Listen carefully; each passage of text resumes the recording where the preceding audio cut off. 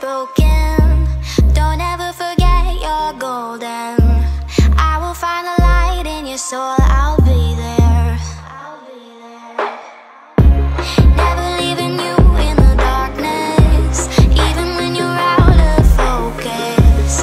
I will be the light in your life. You'll see it clear.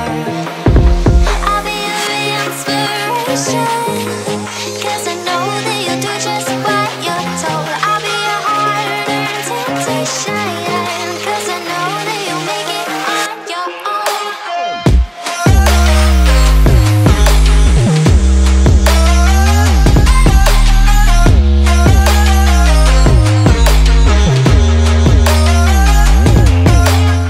What's going on, guys? Adam Moose here. Welcome back to another video, Moving Weight Fishing. And today I am going to show you guys how to catch live baits just like that, and how you pen them up and keep them alive for years. I mean, you could keep these baits for as long as you need. All right. So first, let's just dive right into the video.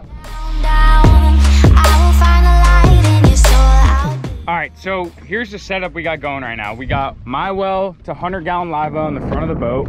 And we haven't put any baits in there yet. We're filling up the back one first, and we're sitting on spot lock with the trolling motor right on top of the bait rock, because that's where those pilchards like to sit. And CJ is currently on a tear of his life. Hard terror, boys. He's smoking me right now. No surprise. Look at pilchards.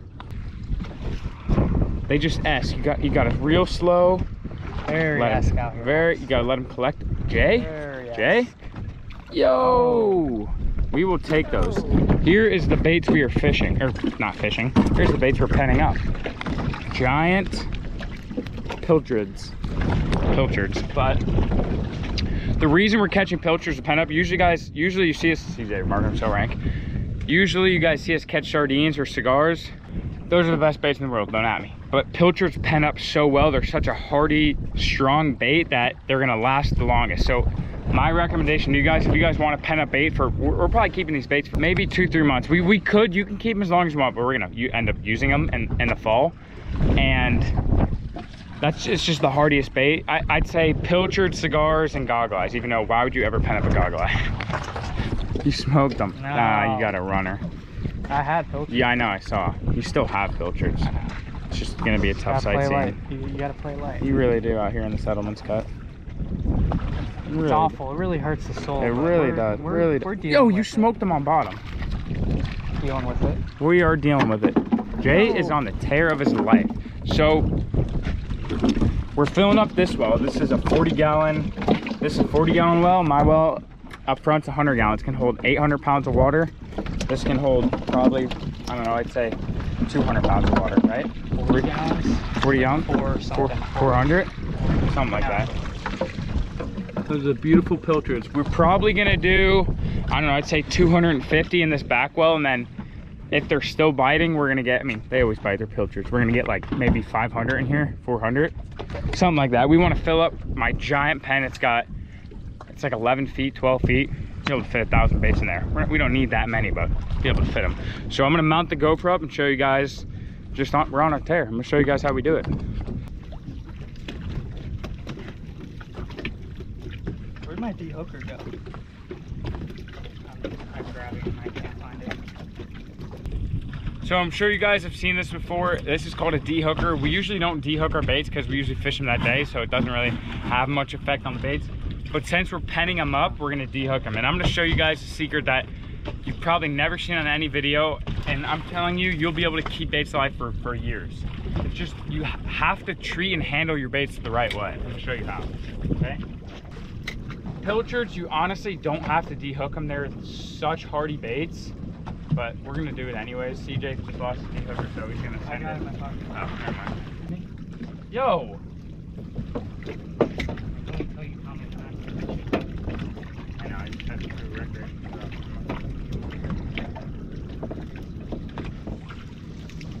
Pitching it to the front of the boat. Oh, they are chewing. They are sitting right in front of the rock. I don't know why. I'm smoking them. You gotta get that hunch. You gotta give it that little give.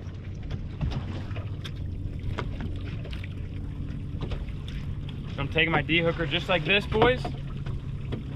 Boom, right into the well. It's a lot easier with a single string or a single speaker. We're doing double rigs, so you want to catch as many as possible, but hook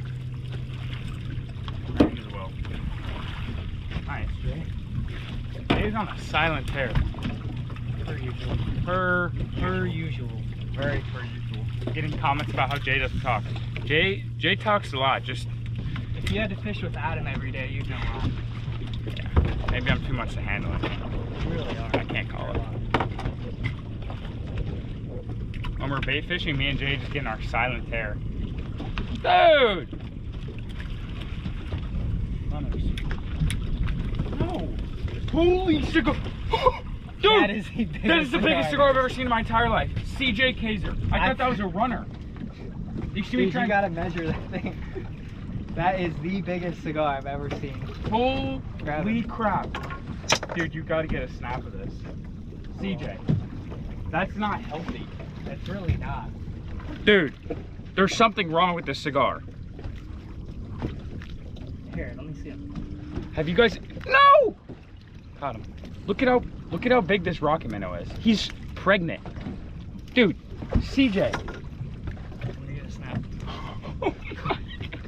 That thing is so big. They are chewing right now, boys. We're just doing the same thing, pitching in the front of the boat, slowly reeling it with that little bit of slack in your line, let them collect on your rod, or on your sabiki, I mean, and you just smoke them. So I'll show you guys the sabiki we're using in a minute. They're tying 2 sabikis on at once. It literally doesn't matter for pilchards. You could pitch any sabiki in the world. They'll eat anything. So we're just using, they are number 8 green bead sabikis, non-fluoro, because it doesn't matter. And I like to fish number 8s because it is a little bit bigger hook, and if you catch a runner or something, it's not gonna bend as easy, and the pilchards will stay on the hook better. At least you think so. I smoked them, Jay. Ask me how.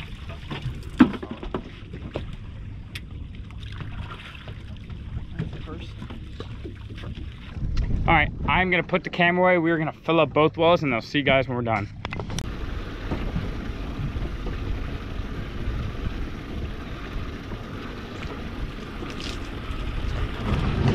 Good, bro. You move off it? I don't see the rock. You could see the rock? I don't. Yeah, I could the whole time. It was right under you. I don't know. Doesn't look like it.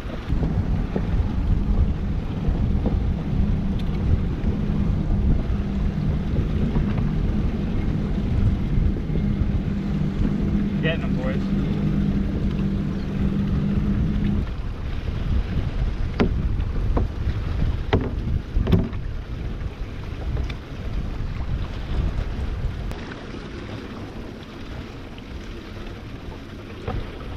I needed that.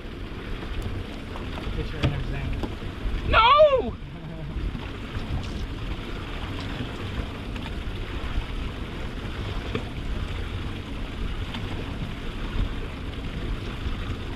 I needed that, Jay. I really redeemed you there. Yeah, you did. All right, guys, we just ran in the inlet here, and the bait's, everything's going according to the plan. The bait's still rolling. The bait pump is still rolling. And I'm gonna do a little explaining on my pump over here. Got to hook up the battery.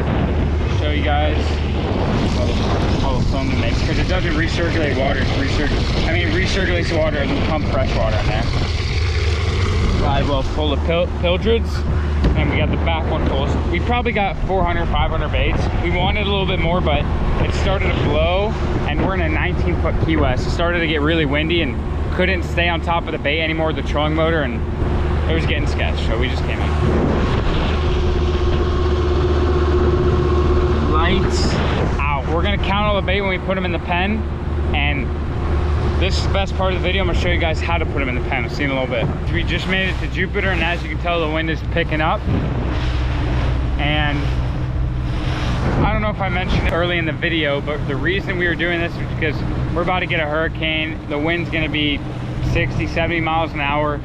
It's August, so usually the bait leaves late August anyways, and especially with this blow, they're gonna be gone 100%. We wanted to load up on bait for the fall. We got dolphin fish, really good dolphin fishing. I mean, we're gonna have live bait and we're gonna be able to crush them for you guys. So plenty of other things, snook fishing, mutton fishing after it blows like this. But you guys are, I know a couple people stood up in my DMs. I just posted an Insta story about what we're doing, and everyone wants to see the setup we got for my well. So I built this well. CJ helped me build it. CJ and his dad helped me build this well. It's a 100-gallon live well, and 1,600-gallon rule pump. And all it does is recirculate the water. It doesn't pump fresh water in because it doesn't have that ability, you know what I mean? It's like a truck well. I put it in my truck, transport bay with it. Just hooked up to a little battery here, and this thing pumps. Let me tell you, look at it. I got it on that angle just like that, so it makes that circular motion. As you can tell, look at, you see the way the water's moving? Just like that. I mean, there's a lot of foam in there, but look how stoked our baits are. They are not dying, boys. You guys love CJ's well, and I'm pretty sure, oh yeah, we're putting it in a video coming up. Look how we made it to where it pressurizes. Look at that. They are the nicest, most stoked baits of your entire lifetime. So we are getting close to the pen, and then I'm going to show you how to pen them up and how to take care of them and how to properly put them in the pen so you don't kill your baits. All right, we just made it to my pen up in Hope Sound, and we are now going to pen the baits up. I'm going to show you guys how to do it. CJ's just taking all the foam out of the front well here. Very raggedy as foam. So there's multiple ways. With sardines, we like to put them in the bucket, and then I'll just demonstrate it for you guys how you put them in nice. But we're so up close and tight to the pen that, and they're pilchards, they're super hardy, so we can just net them and drop them in nice and lightly. But let me show you.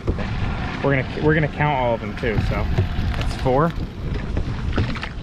What? They fled. They literally, look at them, how stoked they are. Oh my god. 8. CJ, they are as stoked as could be. 10. 11. The big scoop. I'm trying. 12, 13, 14, 15, 16. That's a big scoop. Oh, the big scoop, yeah. Hold on. 20. That was 5, no? 21. Yeah, 21. Okay. And then I'm gonna show you guys how we do it with the bucket, just to demonstrate for the boys here. Jay? Let's get a demonstration. Here, put them in the bucket. So you want to grab about 2 at a time when you're doing the bucket. You could do a little bit more, but it doesn't really matter. Put them in the bucket, and then just so they don't lose their scales, like sardines and more fragile baits, instead of dumping them in and losing all their scales, you put them in like this, and you let them swim out.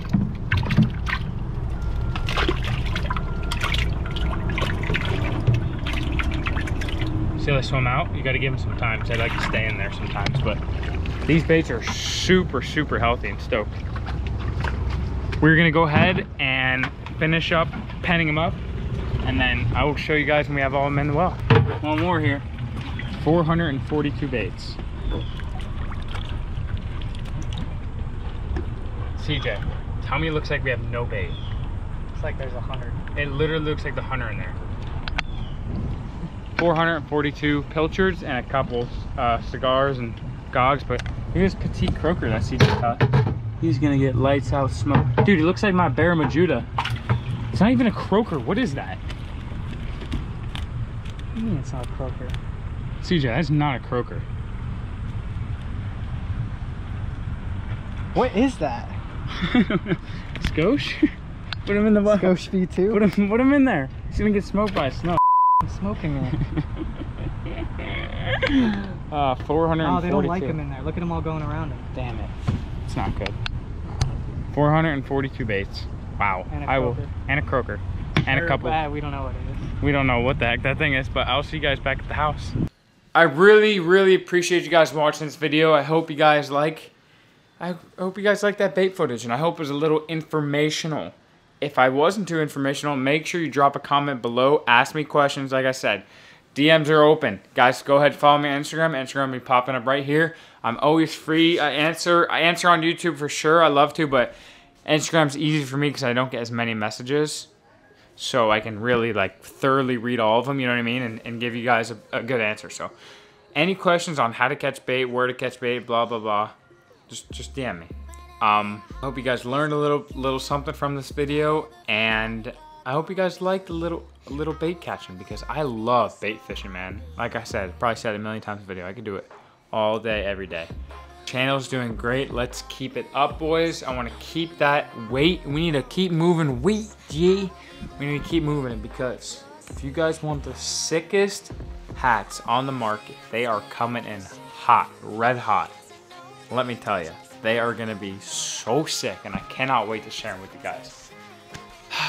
Love you guys. Till next time. Move weights out, baby.